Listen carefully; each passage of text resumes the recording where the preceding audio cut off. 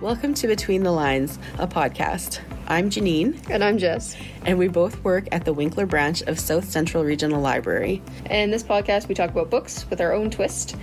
We'll talk about the first half of the book and predict where it might be going. And then finish reading the book and discuss the second half. There will be snark, there will be spoilers, depending on the book. There may be references to violence, sex, or other adult topics. So if that's not for you, stop listening now. And all right, we'll get into this week's book. All right, so today we are diving into the book The Pawn by Stephen James. Special Agent Patrick Bowers had only met one man who made him truly afraid, until now. When he's called to North Carolina to consult on the case of an area serial killer, he finds himself in a deadly game. Cunning and lethal, the killer is always one step ahead of the law, and he's about to strike again. It will take all of Bowers' instincts and training to stop this man who calls himself the Illusionist.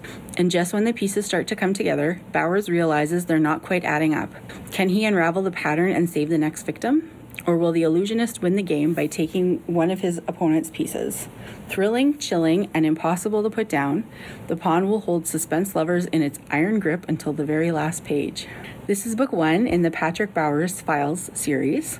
There are 8 books in the series in total, including book 0, Opening Moves, book 2, The Rook, book 3, The Knight, book 4, The Bishop, book 5, The Queen, book 6, The King, and book 7, Checkmate.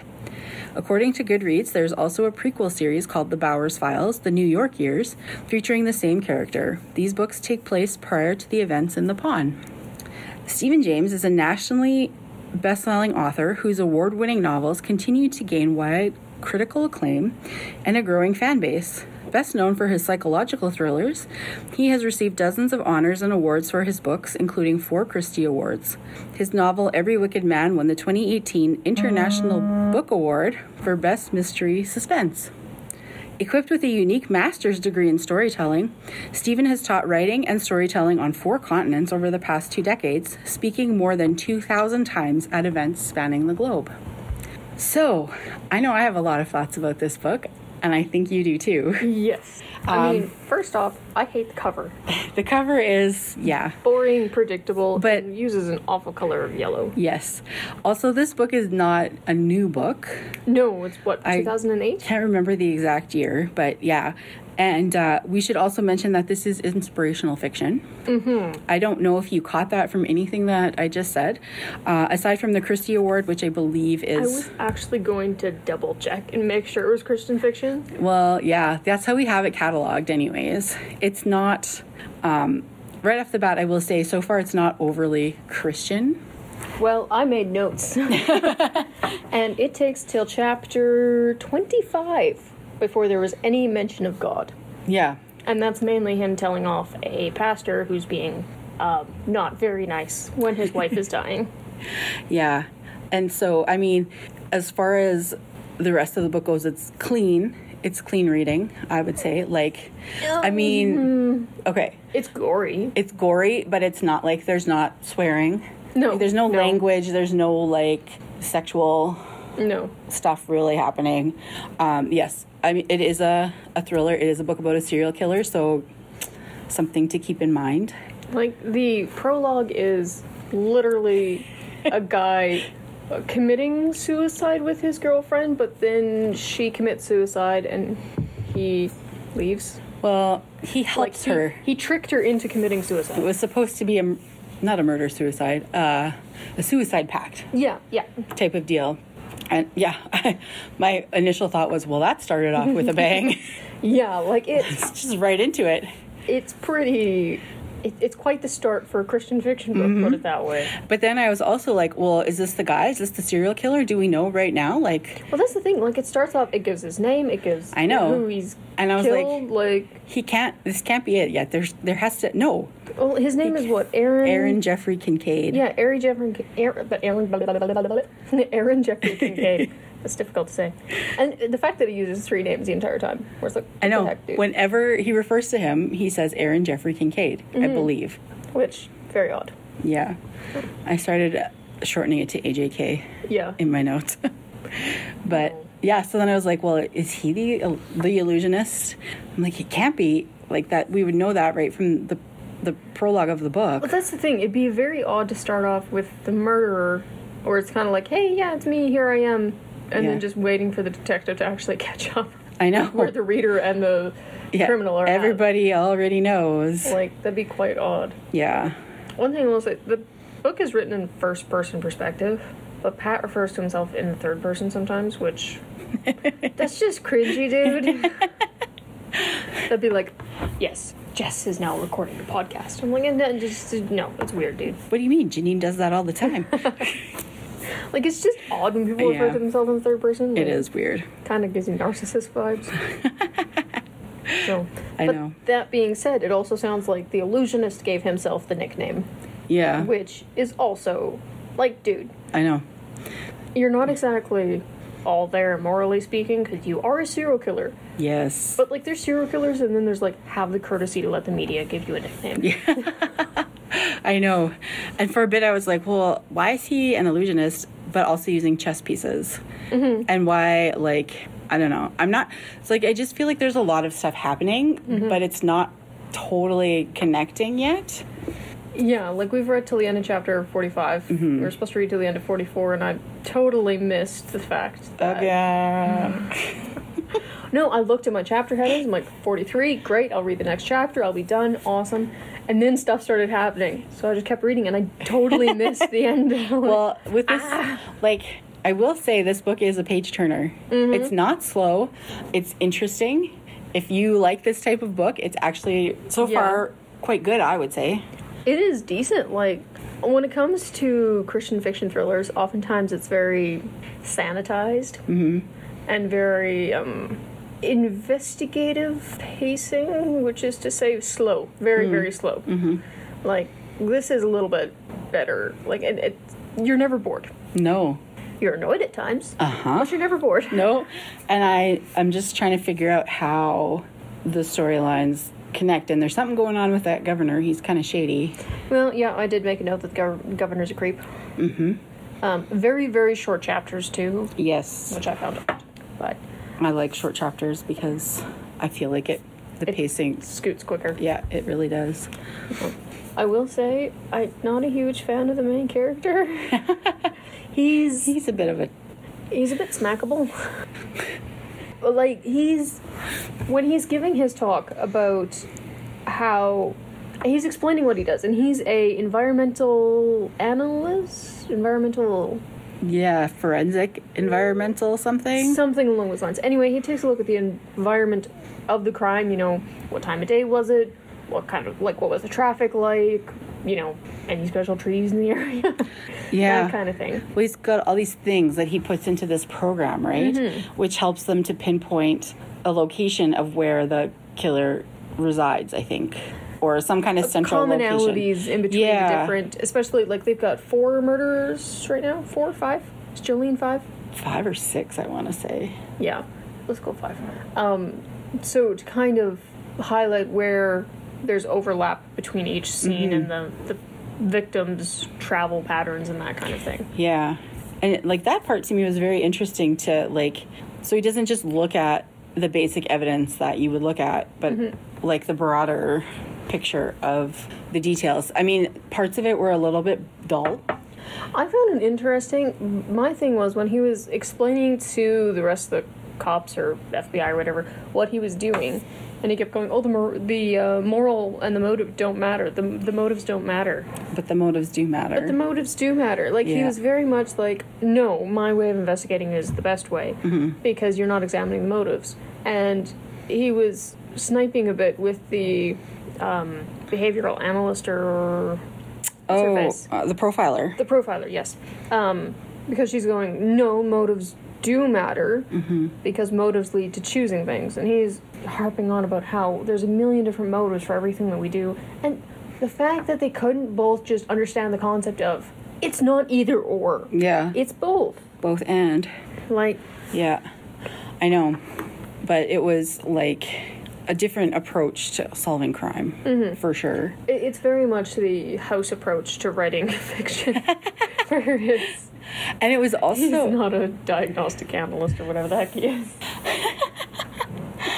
It was also really interesting to me that the Illusionist has his crime so well planned out that he already has his next victim before he kills his current victim, because he took the contact lenses from a future victim and put them on to a current victim. So yeah, this woman was killed. She was found with contact lenses on her eyes. She was not a contact lens wearer.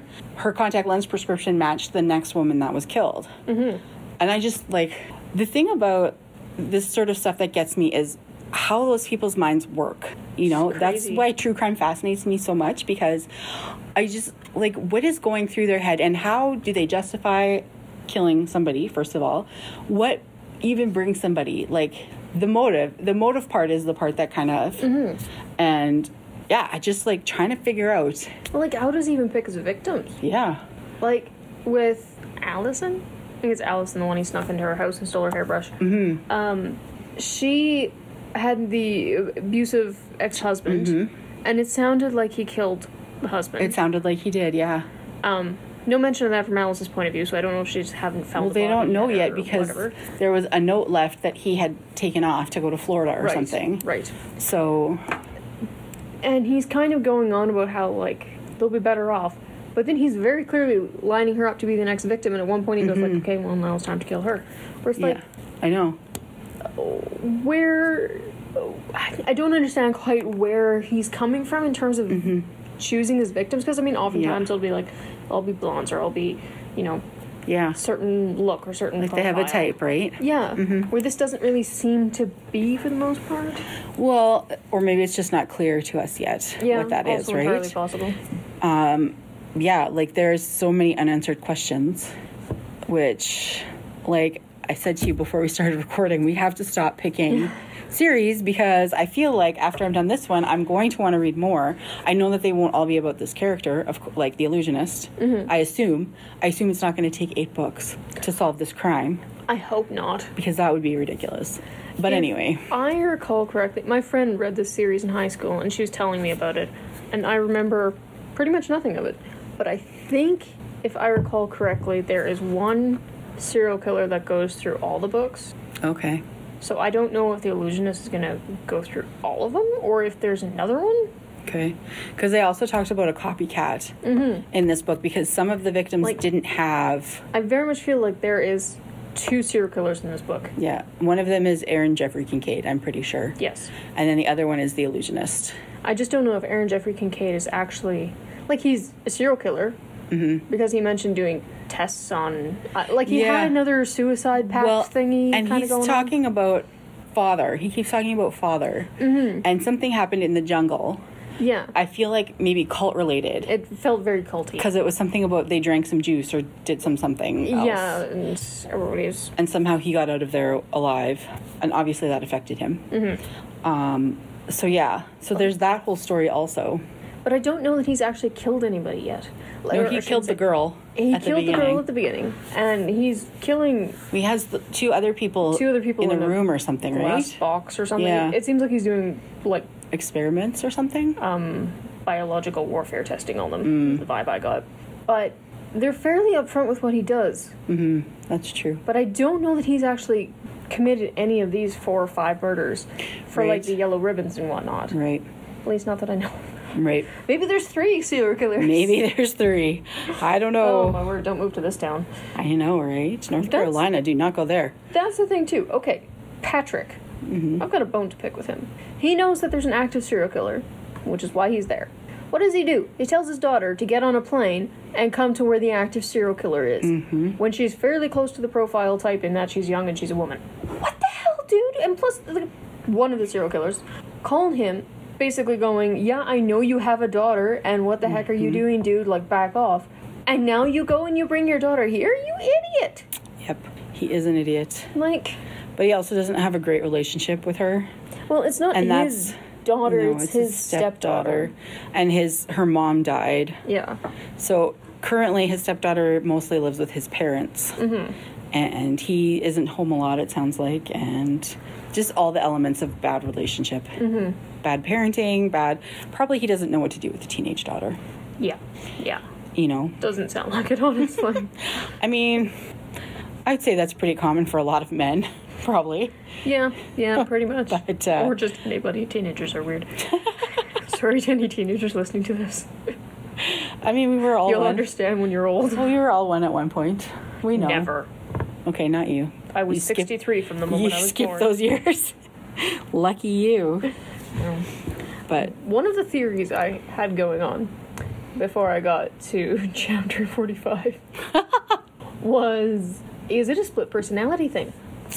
Because Aaron could be referring to himself as the Illusionist as a kind of alter ego. maybe. Like, Well, that's interesting. it's like with the Paul Murdoch case where he kept referring to himself as Temmie whenever he got drunk and started acting like a lunatic. Yes. Ah, Like, yes. It is hypothetically possibly that. It could be a split personality be. plus a second serial killer. So many options. There are. But like, part of me is just skeptical of every character. I want it to be Pat at the end. It's like, checkmate, it was me. But even like his buddy Ralph, I was like, oh, it's Ralph. He's sketchy. And then I was like, no, it can't be him. I don't know. Ralph is... I'm more suspicious of Tanner? Yes, Tucker. Tucker. There we Right? go. Start with a T. I knew that much.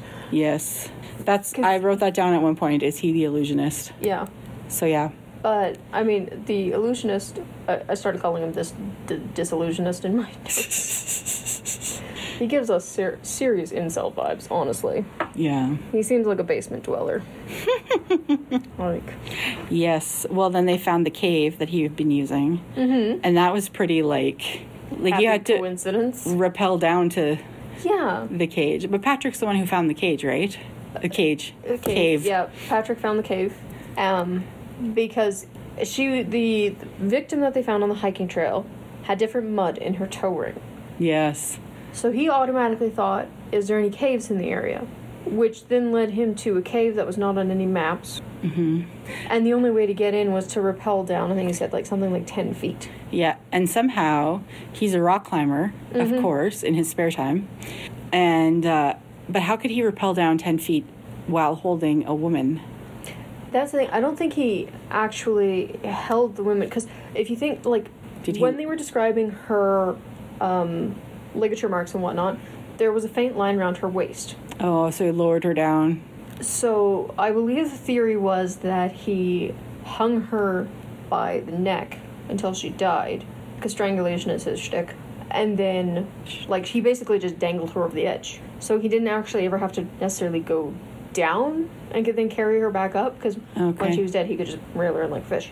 Right. Sorry.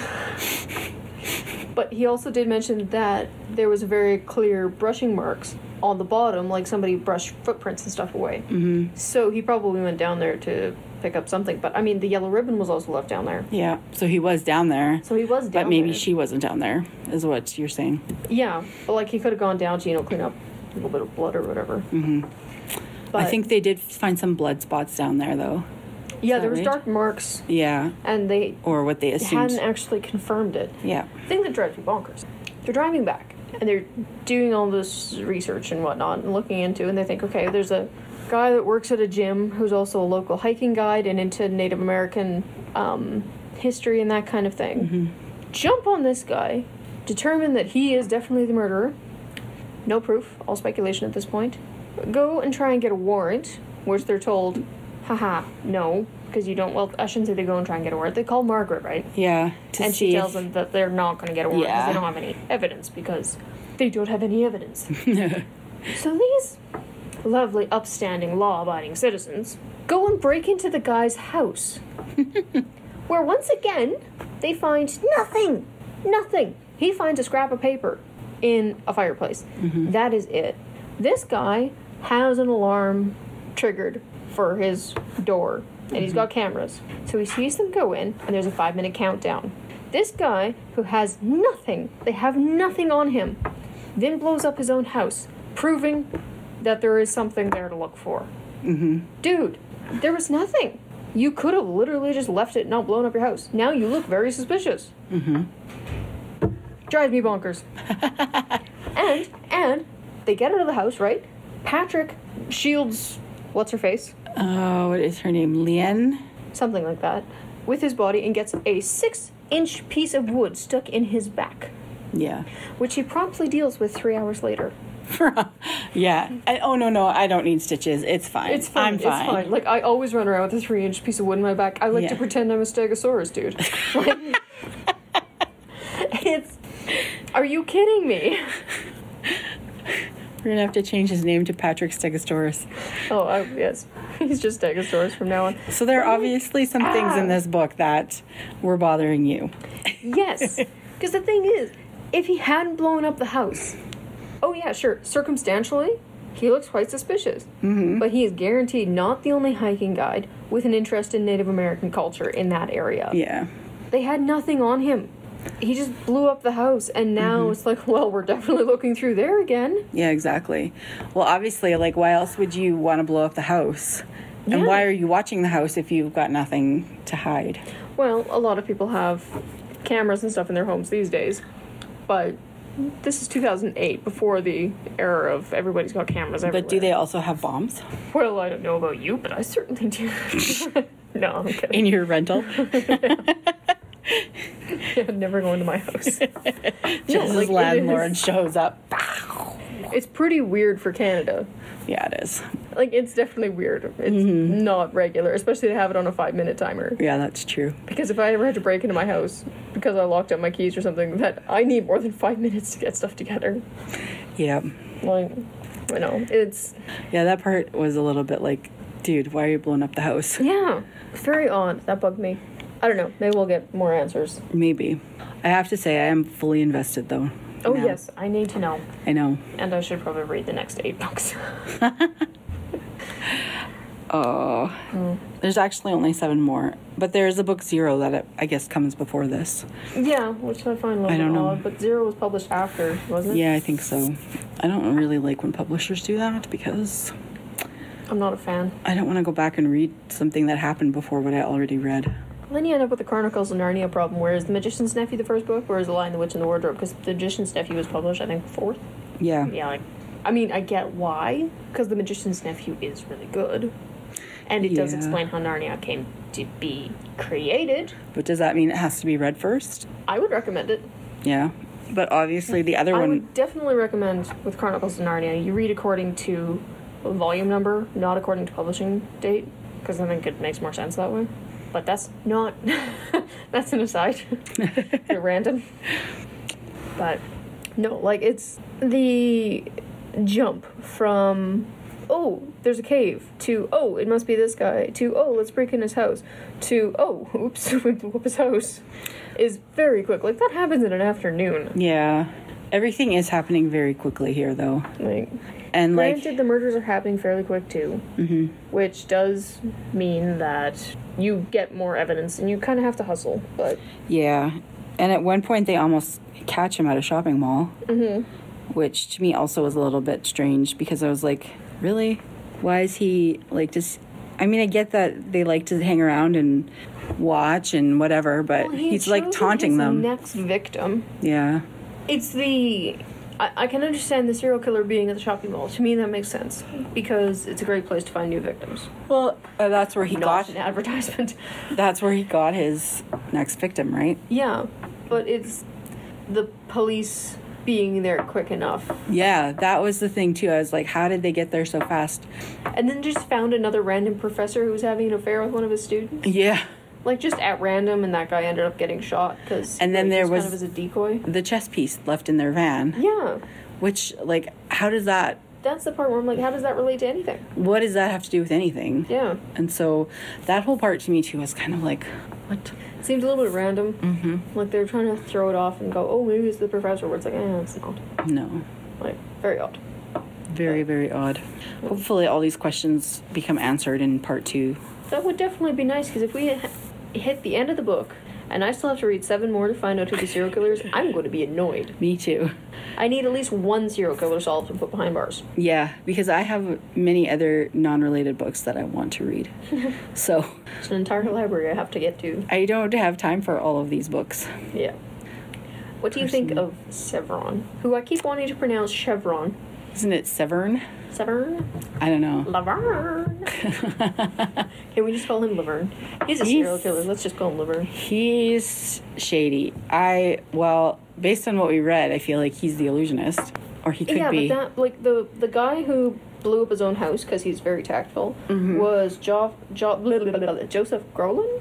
But is it, though? But that's the Is thing. that an alias? Is Severn? Severn?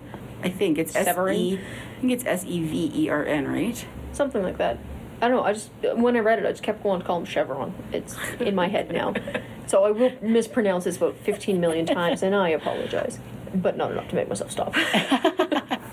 Is he Joseph? Or is Joseph him? Yeah. Or is Joseph Aaron? Because Aaron's still floating around out there, too. Yeah. But I think, like, I feel like the illusionist is the one who blew up the house. Yeah. So then I feel like whatever the name of that hiking guide Joseph. was an alias. I don't know if that's his real name. That was what I was thinking. Yeah.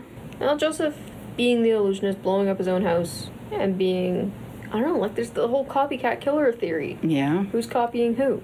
Yeah.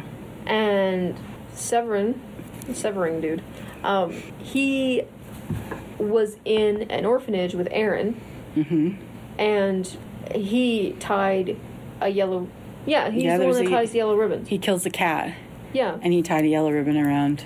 And when he found his mom's body, he tied a yellow ribbon in her hair. Yes. So... And now there's always a yellow ribbon with the victims. We just need to read the second half. I know. Like, there's a lot of moving pieces. Like, there could be up to 3 serial killers. I don't think there is. I think there's 2. No. I would say 2 at most. But Joseph could be innocent but paranoid. I mean, blowing up your own house is a bit of a stretch. But that is a little... I don't know. I think that he's the illusionist. Jumped to his... See, that's the thing. Like, as I was reading the part where they're like, oh, you know, they're racing to go get this guy and break in his house because that's totally legal. As I was reading that, I'm going, like, we still have over half the book left. I know. So, that makes me think it's not him. Yeah. And I said he can't be because we're not even half done. Exactly. Like, to already have caught one of the serial killers this early... And if I remember correctly, and keep in mind, my friend read this in, like, grade 9, and I'm very old, that if I'm right in remembering that there's one main serial killer throughout and then a bunch of little guys, weird, that means that the rest of the book is spent on just the guy that we're not going to find out about till the end of the series, which to me seems very odd. Yeah, but they haven't technically caught him yet either, so... No, there is that. But... Yeah, I don't know. I know. It's a mystery. If they spend the next half of the book just trying to track him down, that'll be annoying. Yeah. The pace that it's going at. The pace that it's going, it can't slow down, right? Like, it only has to intensify. Don't you think? Like, a good writer that's what a good writer would do, in my opinion. Yeah, and he's won 4 awards, so that's pretty good. Won 4 awards. Dozens, actually. Dozens of honors and awards, including 4 Christie Awards. Right, 4 Christie Awards. Okay, honestly, the Christie Awards... Okay, you know that brand of cookies? Yeah. It's like, Mr. Christie? Mr. Christie, you make good cookies. Yeah. It's just what's in my head with Christie Awards. You just make the best cookies. Oh, it is a random day today. I think they're just actually named after a book, an inspirational fiction novel called Christie. I'll take your word for it. Yeah, you should. I don't pay much attention to awards. No, me neither. But... I don't know. I am interested to see how the second half of the book goes. If it is actually Joseph. Yeah. Or Tucker. Or Tucker. I'm still suspicious of Tucker. I am. Because he talked about having a date. And he was in super early that next morning. And although he was chasing him at the mall, would he not have recognized him? I don't think he ever got a good look at him. Maybe he didn't. Because the slightly creepy dude from the mall that was following the girl backed off when he saw a big tall guy standing beside her, but he didn't actually give a decent description. Right. And Bowers is like, doesn't really know. He just only has met Tucker like the day before, right?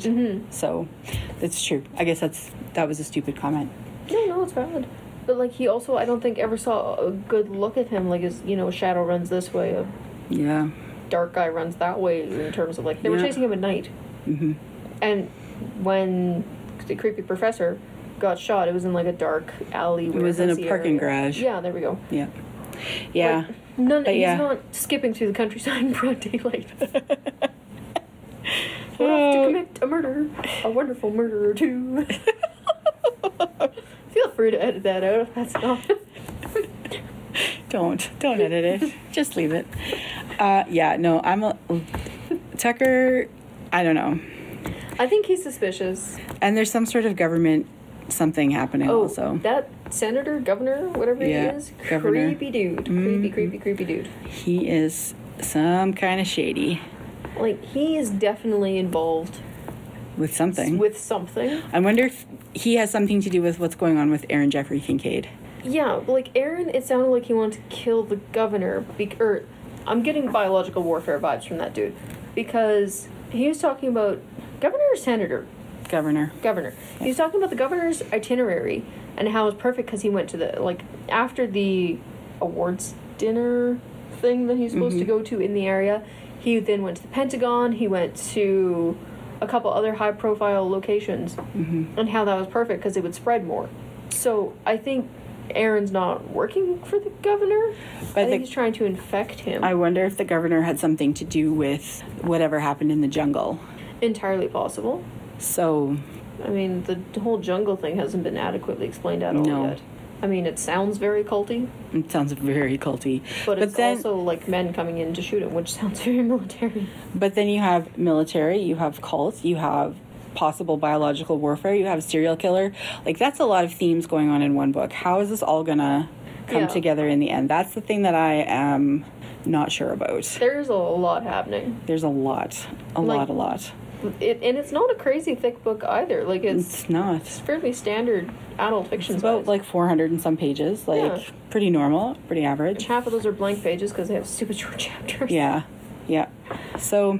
I don't know. I'm very interested to see how the second half goes. How's it all gonna come together? How is Bowers gonna tie it all up with a nice yellow bow? Turns out he is a serial killer. Who knew? Do you have any predictions for the second half? I really feel like there's something sketchy about Tucker. I don't think that Aaron Jeffrey Kincaid is the illusionist. Yeah, I don't think so either. But he's some kind of crazy. He's definitely a serial killer. I wouldn't be surprised if he's done some of the murders. The copycat ones, maybe.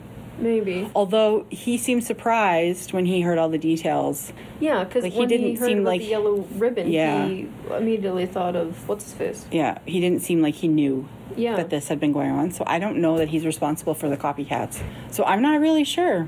Maybe in the end they're all going to come to Jesus. I don't know, because he hasn't even been mentioned yet. We've never even heard about him.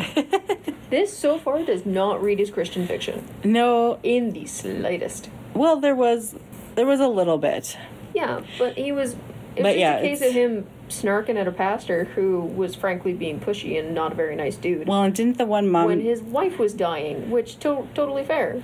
Didn't the one mom take her kids to church or something too? I think. Yeah, but that's not at all. That doesn't make a Christian fiction book. It's very subtle. Yeah. Very subtle. Like, unless there's some kind of big come to Jesus moment in the second half, if the fact that this book is labeled as Christian fiction puts you off, don't let it. So far. Yep. If you can handle the word God happening, at least 3 times, you're fine. Yeah. But if you don't like a little bit of gore, I would suggest not picking it up. Oh, yes. This book is not squeaky clean. This is not your sanitized Christian fiction thriller where it's like, fade to black. No, that's true. Pretty... I mean, it's not... It's honest.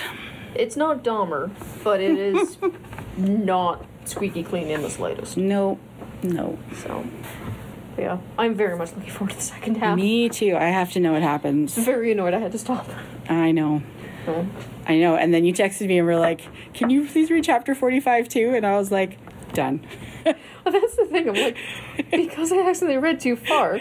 And that's where, that's the chapter where we find all about the orphanage and, the kid's mom dying and the yellow ribbons and the fact that he's probably one of the murderers. There's a lot going on in that one chapter.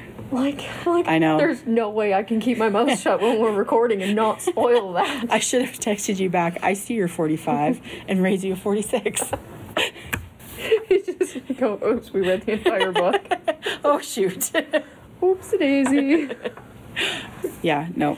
It'll be, we'll see. What are your thoughts on the second half? Your predictions? 2 serial killers. I don't think Tucker is one of them. I don't think Tucker's one of them. Okay. I think he's shifty. Mm-hmm.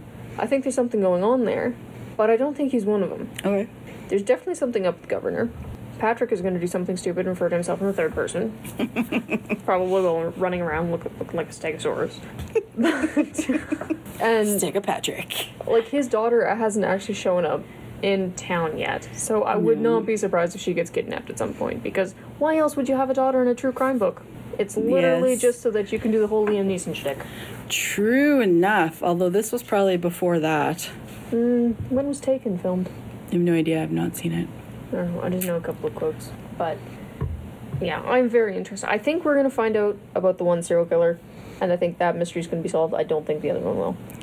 Alright. Yeah, sorry. Well, we'll see what happens next time. Yes, join us then, when we know all, and we'll tell all. We are back with part 2 of The Pawn. So, I'm going to start off by saying there was a lot in the second half of this book. Mm-hmm. A lot. I'm pretty sure every single prediction we made was completely wrong. Probably. The only predictions I wrote down was if Tucker was the illusionist. And I said yes and you said no, and you were right and I was wrong. Tucker was actually a good guy in the end.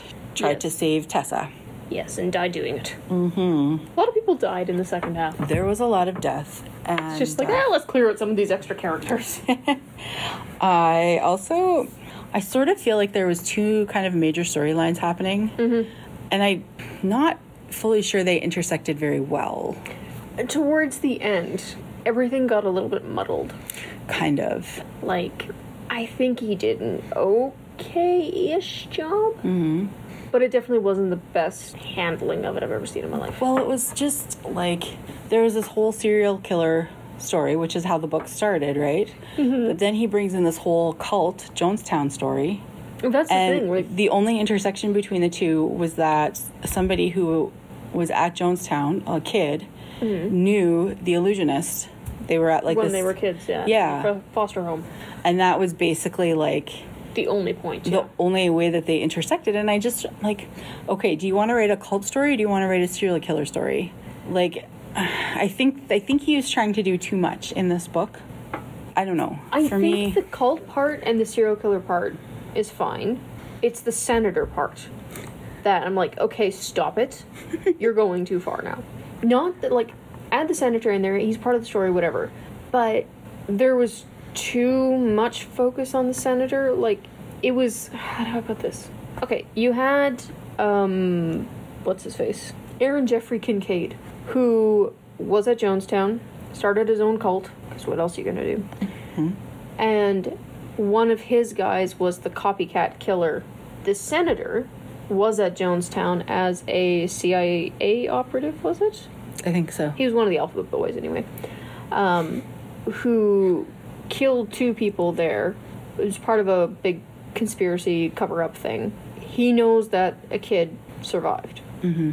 Then you have the actual illusionist, who does the serial killer thing, knew Aaron Jeffrey Kincaid when they were both in the foster home, and knows that Aaron Jeffrey Kincaid sent somebody, or had somebody copycat his kills. There's a point where I'm going, do we need the senator in here? I would argue we don't. Not at least to, like, he could have been a fairly minor role. Yeah.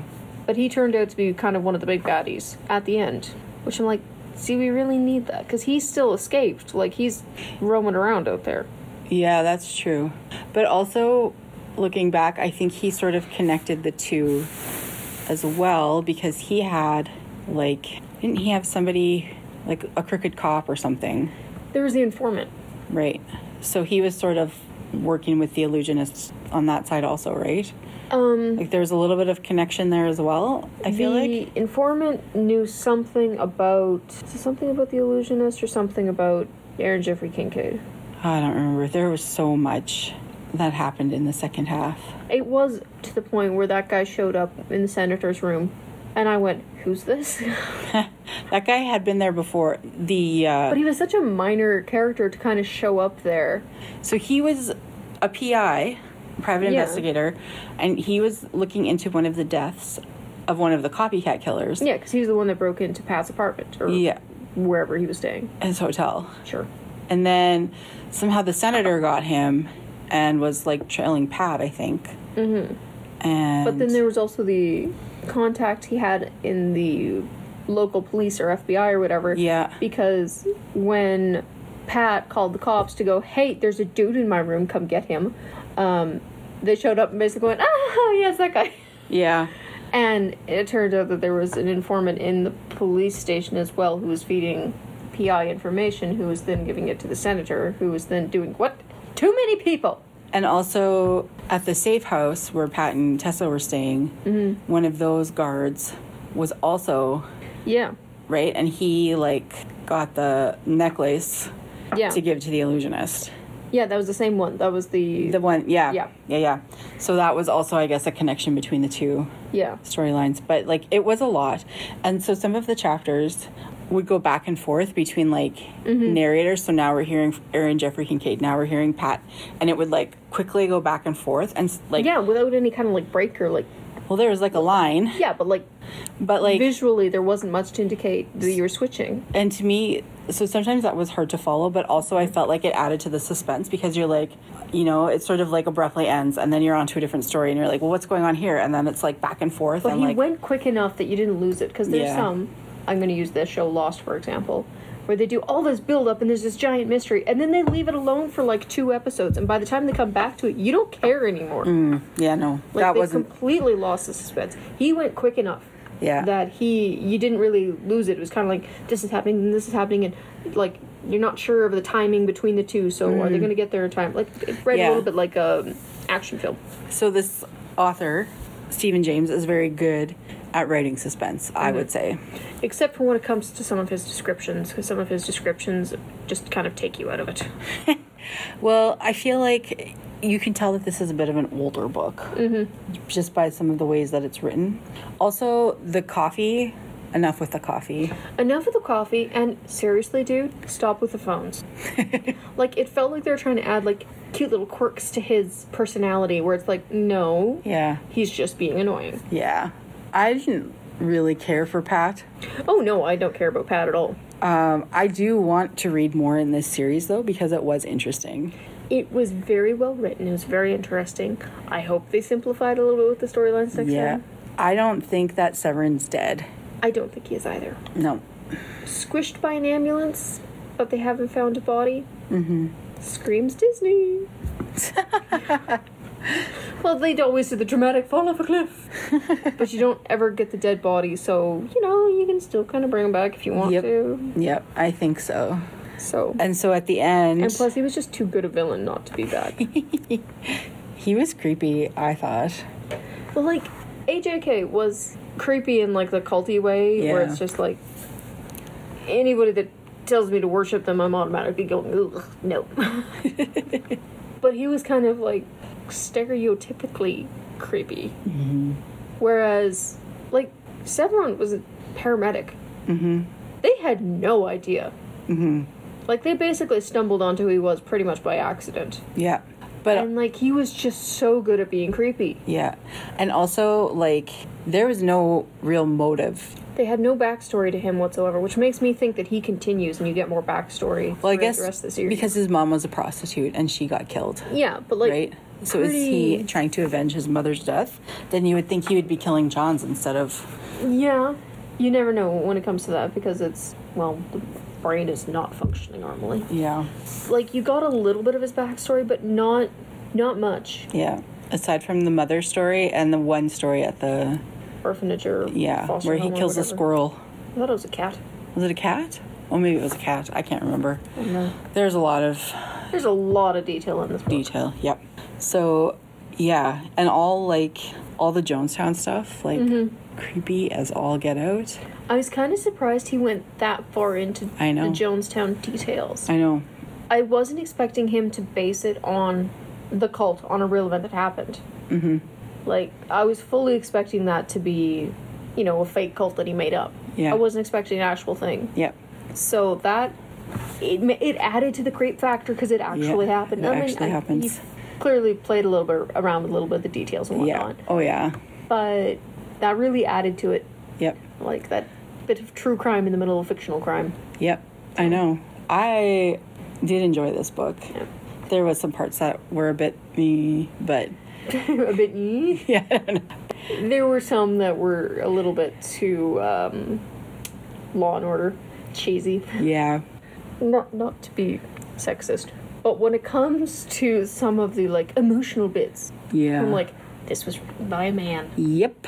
I know. Like The stuff with it felt very much like he wrote a thriller, did a great job on it, and then his editor came along and went, you have to add some emotional crap in there. Yeah. And he went, fine, and then put it in, even though knowing he wasn't good at it. Yeah. And his editor didn't edit it very well. No. Nope. I think I wrote down at one point, blech, Lian Hua and Pat. Yeah, that I'm like, let's maybe not go too far into that because it's kind of cringy. Can't they just be friends? Yeah. And good coworkers and colleagues? Yeah. Yeah. That would be nice. So that also, was... there were times where he was a little derogatory towards women. Where I'm like, excuse me?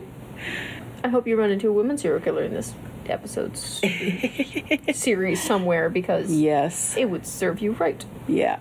And so plus equality. Not well, that I'm campaigning for serial killers, I'm just saying, I kind of don't think that's the direction this author is going to take. I would be quite shocked. But yeah, like I say, you can definitely tell this book was a little bit older. 2008. 2007. Oh, 2007, my mistake. He mentions 2008. Yeah. In the book. So, but definitely I do want to read more of this series. Mm-hmm. I think at the end they talk about a prisoner that was up for parole, Richard Basque. Right. Something about DNA. I wonder if he's going to be the focus of the next book or one of the books coming up. I wouldn't be surprised. Yeah. Because that'd definitely be an interesting one. Because he said like that was one of the ones that still bugged him. Mm-hmm. So that's entirely possible. That was my prediction. So. The Joshua Grolan? Mm-hmm. That was a nice twist. I wasn't expecting that one. Yeah. I enjoyed that. Mm-hmm. So. Yeah, that was good. Also sinister, though, with, like, the toy guns taped to his hands. And, like, I mean, the way this guy's mind works. Really, really good job on the twists and turns. Yep. Right. Mm-hmm. Really bad job on Tessa. Hate that kid. I don't think you're supposed to love her.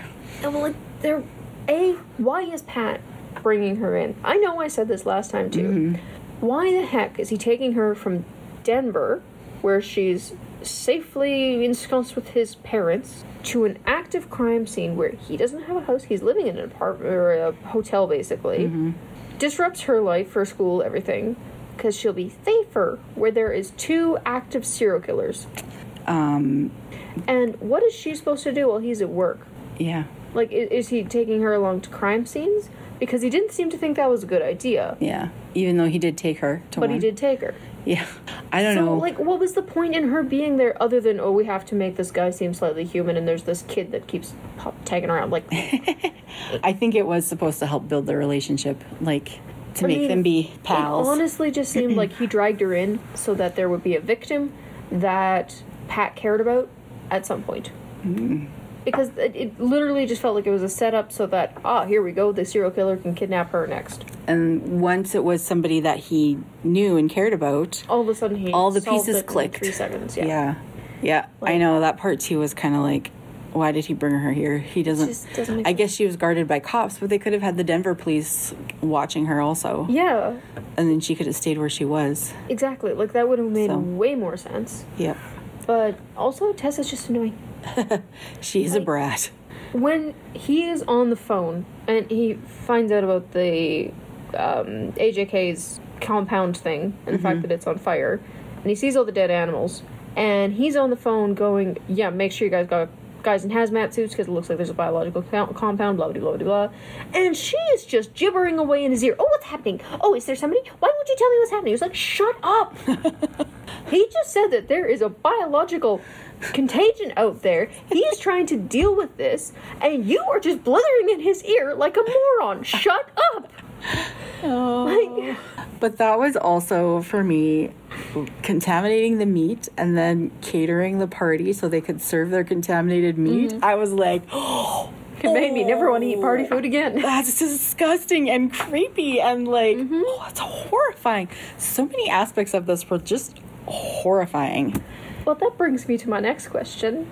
Is this a Christian fiction book? Yeah, I don't know. There wasn't a lot of... There was, like, nothing.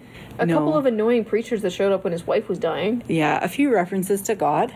But nothing more than, like, the average. No, I know. It wasn't, like, definitely not overtly Christian at all. Clean-ish as far as, like... No, not... I mean... language and, like, romantic things. Romantic interludes. Yeah. Like, as far as that goes... Yeah, but I mean, he was busy with a serial killer. Yeah. It's pretty tough to get jiggy with it when you got serial killers. I don't know. They were in the car on the stakeout. It was headed in that direction. Staking out, not... I know, but it was headed in that direction. So I know. I was thinking that too. I was like, would we call this inspirational? No. No. Were you inspired? Only to read the next book about serial killers. Yeah. Like, it feels like it might be trending towards eventually him becoming a Christian or something like that, like way down the road in like the 6th book or something. Yeah, maybe. But it was basically just him annoyed with the very admittedly annoying preacher when his wife was dying, because that guy didn't seem to have any kind of concept of not the time. The guy's wife is actively dying and you're going, God has a plan. Really? Not the time. Yeah. And that was pretty much it. I think I would call this a thriller for people who don't like swearing and sex. Yes, but are fine with gore. Yeah. Because it does not hold back on that degree. No.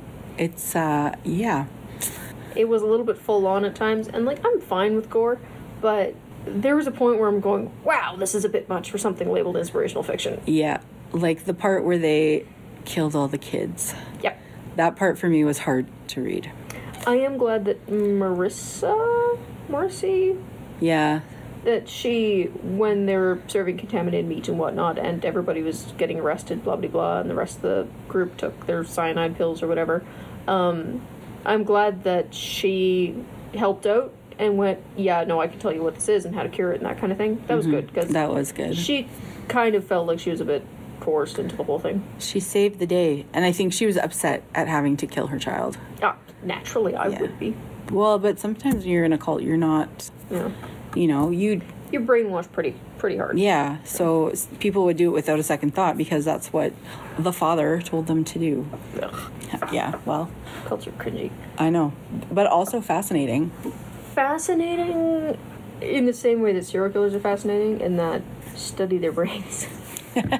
I know. Like, it's such a leap, but also not that big of a leap that it's kind of, interesting. But I listened to a podcast about somebody who had left the NXIVM cult, and it was fascinating. So I definitely, like, and especially after reading this book too, I'm like, need to learn more about cults. I don't know why, but... It is one of those things where I think more stuff should be taught about cults. There should be more information available, because it is very, very easy to get stuck in one. Especially when it comes to churches, because a church can go from a regular church to a cult in 3 seconds or less. Like, as soon as you get our church is better than the rest of the churches, and this leader is better than the rest of the leaders, it steers into it very quickly. And when you're using the words of those leaders to justify actions, it can swing the wrong way very quickly. So there needs to be more information so people can recognize the signs, really. Like, is your church a cult? No, it's not. But it's the best church. Yeah. Like, I don't want to say all churches are cults, because they're not. But there are definitely some that lean more towards the culty side of things, shall we say. Yeah. There. I've done my tap dance. Back to Pat. Back to Pat. So he swallowed half of this pill or whatever of miscellaneous drug. And then he drives up a mountain, hangs off a cliff, saves a life, squishes a serial killer, but probably didn't.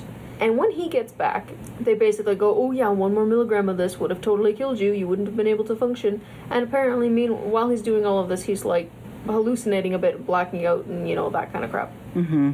While driving up a mountain in a snowstorm. It's all part of the thriller aspect. After he just had a 6-inch piece of wood in his back that he apparently didn't notice. I think he noticed. He just ignored it. My theory is Pat's a vampire. No. Pat's an idiot. Pat's an idiot. Pat needs to take care of himself. Like, he is written as being a bit too superhuman for my liking. Mm-hmm. Like, I'm fine with, like, the Sherlock aspect of things where it's like, this person is extraordinarily smart, or they look at things in a different way, or they just... The way that they approach a case has a twist. Mm-hmm. Sure. I start to lose it a little bit when they completely disregard any kind of believability. Yeah. Like, not only did he solve the case, drive up a mountain, hang off a cliff, save a girl, but he did this all in the middle of a snowstorm while tripping. Yeah. It was a bit much. Like, really? They did shoot him up with adrenaline before he left to help him. Yeah, do you think maybe somebody could have gone with him? Maybe Probably. drove the car up the mountain? Somebody should have gone with him. He should not have gone alone. Like, That's definitely true. the whole thing just kind of read a bit like, I'm Superman. Yeah. Which, there's a reason I don't like Pat. I like the book. The book is very good. The story is great. Don't like Pat. Yeah. Like, it's just a bit... And I still have problems with the 6 inches of wood in his back. Yes, I can tell. That part was a real sticking point for you. I'm sorry. You notice a splinter. Yeah, I know. I know adrenaline can do a fair amount. Yeah. But you would notice that when you move. Yeah. Like... I know. Like, get some stitches, buddy. It's the whole... You know the Monty Python sketch? Nope. Okay. Well, there's a knight who's, like, hopping around on one leg, missing the other leg, and I think he's got both arms missing. And he's going, no, 'tis but a scratch. It's a titch too much like that. Linda, please feel free to add that in. Add in the meme. May as well. Like, it just comes off a bit too inhuman. Yeah. Like, you lose the air of believability. Unless it was, like, a case of, you know how parents can lift cars when it's their child, right? Like... Oh, I'm not discounting the efforts of adrenaline. Yeah. But there's a point where it is unnecessary. Like, no reason why somebody else couldn't have gone up the mountain. Yeah. No reason why he couldn't have gotten a little bit of help. Like... No, he had to go because he had the climbing experience. He couldn't have brought anybody else to, drive him all the way there. Like, I don't like Pat. I didn't write the book, okay? I don't know. What? You mean you don't have a secret life as an author? I don't. Didn't you not hear me say before? I don't like people reading what I write. Like, Anyway. it's a good book. It is good. It's interesting. It's And, I mean, I definitely recommend it. Mm-hmm. I mean, if the thing holding you back when you're reading this book is the fact that it's Christian fiction, don't let that hold you back. Trust me, it's not Christian fiction. It's not preachy at all.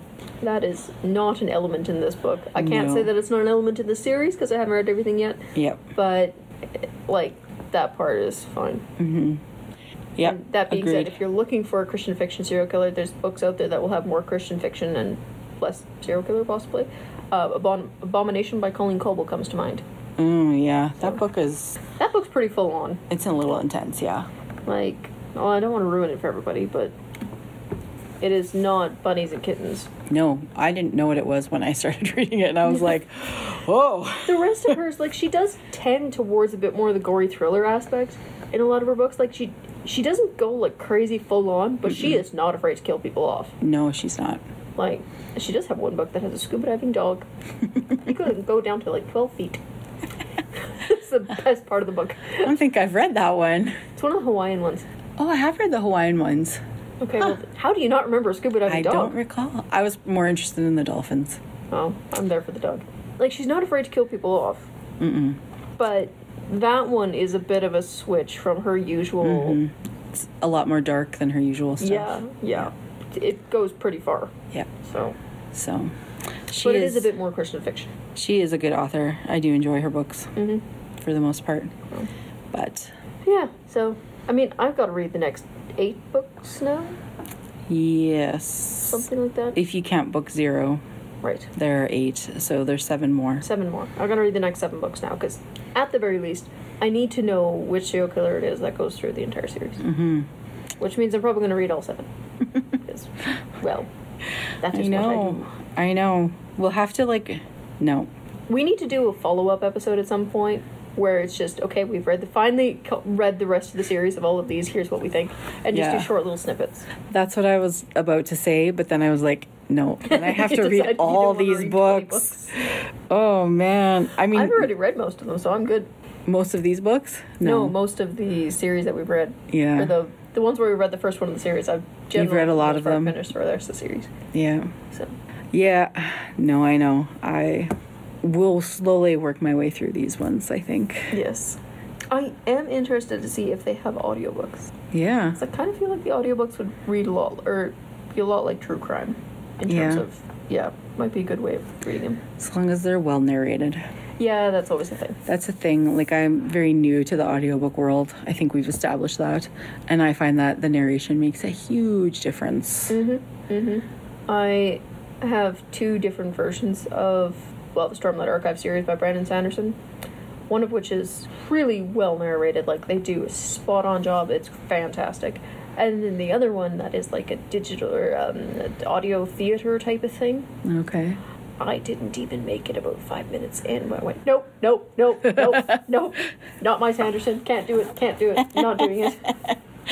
Well, the thing that gets me is when a woman is narrating and then a man speaks and then they make their voice all husky. And I hate that. Don't do it. I don't mind when they do a little bit of different voices just because it does differentiate between the characters a bit. But when they try and go, I'm a big, strong man. Whereas, but you're not. Well, okay, so the one that I'm listening to right now is a true crime one. So it's nonfiction. So there's a lot of male police officers. Every time she does the same husky voice when they're speaking. No. You have to have different. No. See, that's the thing. You have to have somebody that actually, a voice actor, not just somebody reading it. See, that's the thing. I maintain that the best audiobooks are YA audiobooks. Because junior audiobooks, the presenters tend to be a bit more it's fantastic! Or I'm no, it's not. Calm down.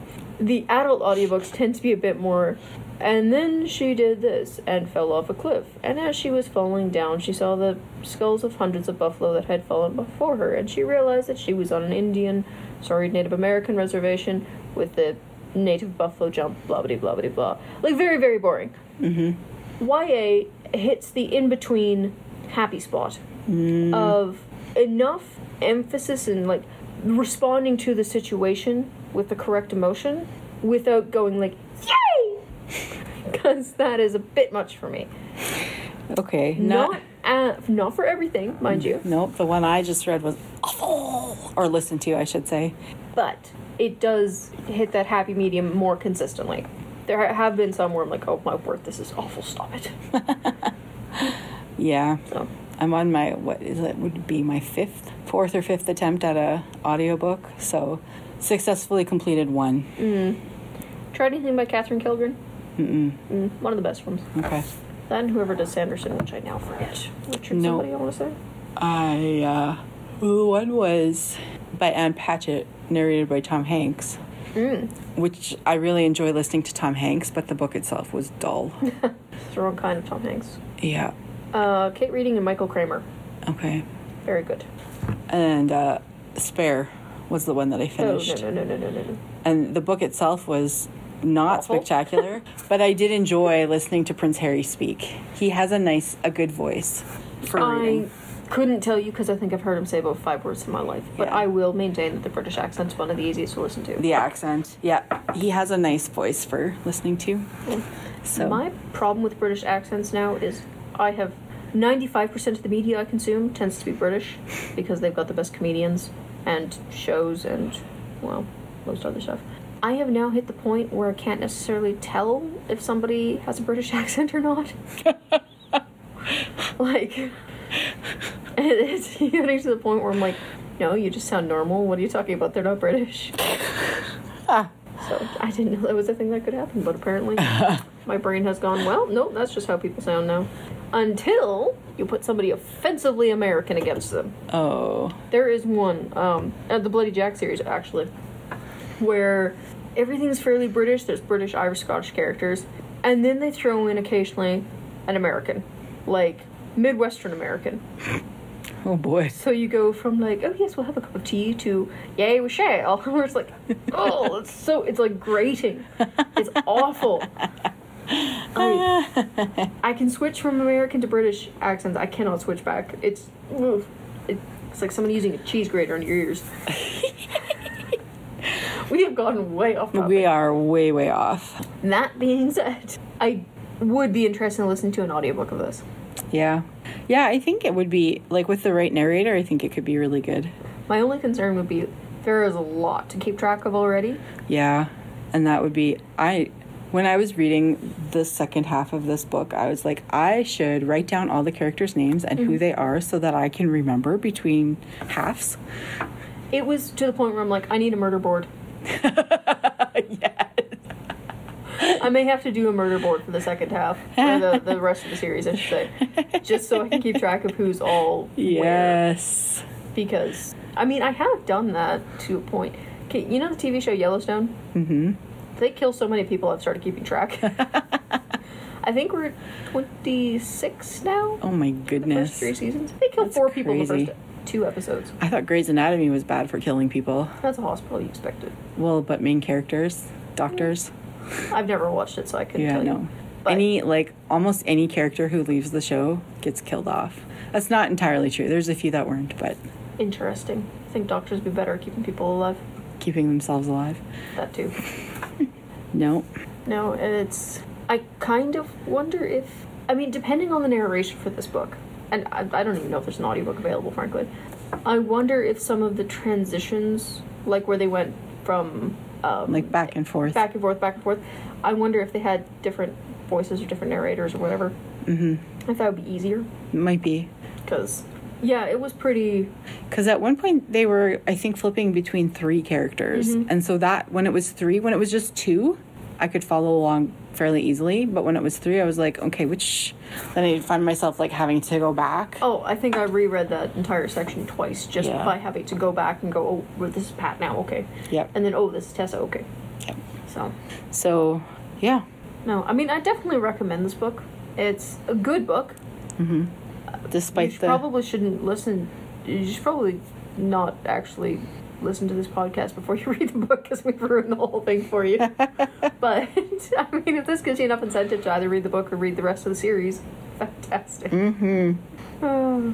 Yeah. It's the problem with doing books like this, where it's read the book that we just ruined. Yeah. So. Spoiler alert.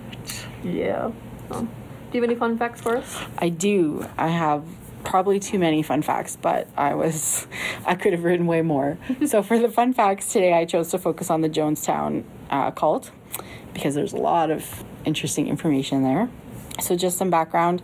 The People's Temple Agricultural Project, better known by its informal name Jonestown, was a remote settlement in Guyana. Is that how you would say it? Guyana. Established by the People's Temple, a U.S.-based cult under the leadership of Jim Jones. Residents of Jonestown were not allowed to watch film or recorded TV without a temple staffer present to interpret the material for them. Yeah, your face. I know. I'm sorry, but... Okay, cult sucks. But, on the other hand, boy, that'd be a fun job. Yeah, well, they were interpreting it under the guise of, like, their beliefs, right? Yes, I know. So, like, even if it was nothing political at all, they were still, like, interpreting. Hire me to interpret, I don't know, Game of Thrones or something. Trust me, you're getting something completely different out of it. So... Something interesting about the demographics is that African Americans made up approximately 70% of Jonestown's population. I did not know that. I didn't either. And 45% of the residents were black women. So, yeah, there was like a little chart, and like the first one was African American and the numbers, and I was like, wow, there was a lot. So I don't know why exactly, but... I did not expect that. I mean, quite often cults have an element of racism to them. Yeah. Obviously not this one. Yeah. So, yeah. Good job for not being racist, creepy cult. So on November 18th, 1978, Temple members were urged by Jim Jones, to commit revolutionary suicide by drinking grape flavor aid, not Kool-Aid, which is often what people say, and that's where the phrase "drink the Kool-Aid" came from. But it was flavor aid. Whatever. Drink the flavor aid doesn't have the same ring. No, it really doesn't. But maybe if we'd started with saying "drink the flavor aid," it would be. I don't even know that I've ever heard of flavor aid until... Sounds like discount Kool-Aid. Yeah.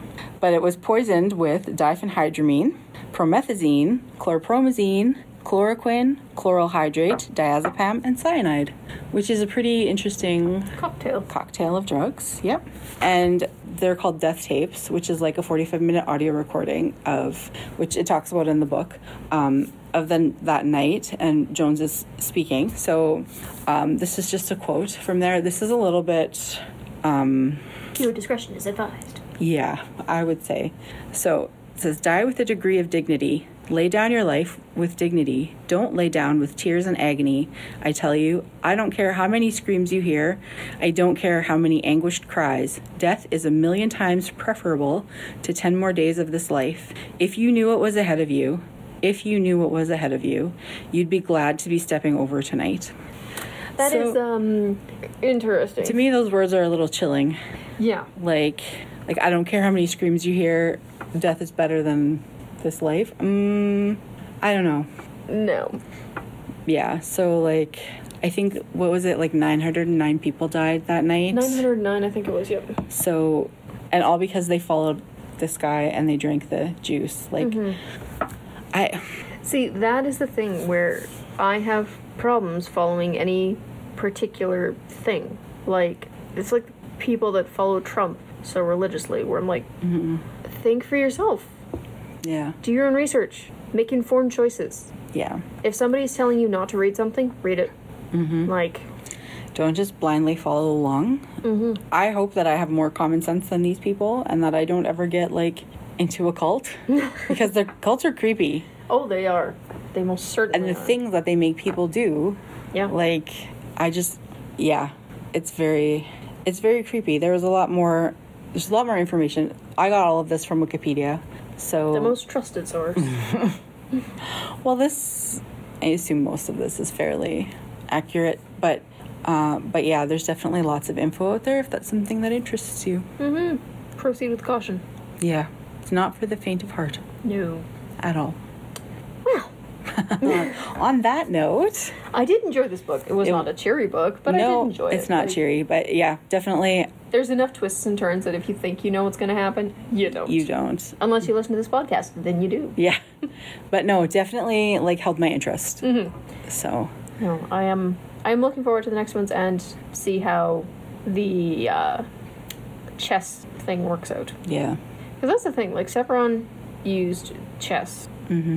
And one of the things he did was, each murder scene, that kind of thing, was a spot on a chessboard when he figured it out geographically. But Pat figured that out. So now he can't use that again. So now what's he going to do? If he's still alive. The ambulance didn't squish him. He's fine. I maintain he's fine. I don't know if he's fine, but he's probably not dead. Yeah, let's go with that. He's not dead. He's not dead. Not fine, but not dead. That should be a t-shirt. And on that cheery thought, we will see you next time. So that's what we thought of this book. But those are just our opinions, and we'd like to hear yours. So leave us a comment. Thanks for joining us for Between the Lines, and thanks to our editor, Linda. And we'll see you next time. Bye. Bye.